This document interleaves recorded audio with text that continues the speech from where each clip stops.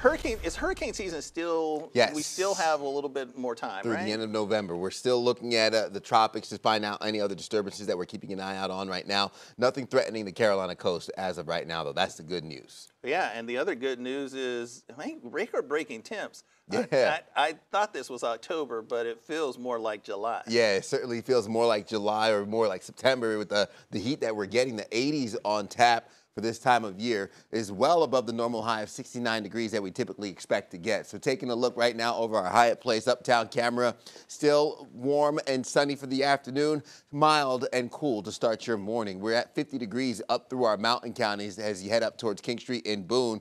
Winds are calm, but through uptown, we're 10 degrees warmer at 60 degrees with winds coming out of the south at 5 miles per hour. I'm expecting a breezy afternoon today, starting off in the mid to upper 50s for that I-40 corridor. We're in the upper 50s around uptown, so continuing to feel mild as hour by hour gets us more in the way of the 60s for the later morning hours and then 70s through the midday with highs peaking in the mid-80s. I'm forecasting a high of 85 for Charlotte, Concord, east of I-77 towards the mid-80s.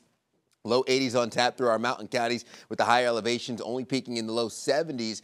Taking a look at your trick-or-treat forecast, if you're maybe celebrating Halloween later this evening, 5, 6, 7 o'clock, you're still going to be holding on to those 50s heading into your late evening hours. Now, we do have some rain on the way, which will arrive by Tuesday, just in time for Halloween, and that also brings a big dip in the temperatures where Monday starts the week off in the mid-80s. By Wednesday, you're looking at highs in the low 50s. So certainly going to be a massive difference, over 30 degrees between Monday into Wednesday, courtesy of that cold front. Satellite and radar dry as of right now with some of those showers off to our north and west impacting the Midwest to the Northeast. And we have the blast of cold that's stretching from parts of Illinois, Chicago, all the way down to Oklahoma. That's where we have highs limited to the upper 30s for parts of Oklahoma City. Denver peaking in the mid-20s. The blast of cold air coming out of Canada is tracking along the East Coast, which will give us some cooler temperatures, but not after getting very warm this afternoon. Forecasting highs in the mid-80s all across the Carolinas.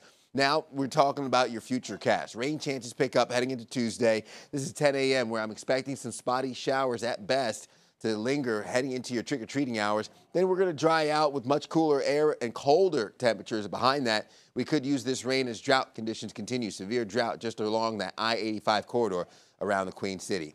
Tonight, dropping down into the upper 50s near 60 degrees. Panthers forecast starting off kickoff 1 p.m. hosting the Texans with upper 70s, making a run for the mid-80s by the second half of the match.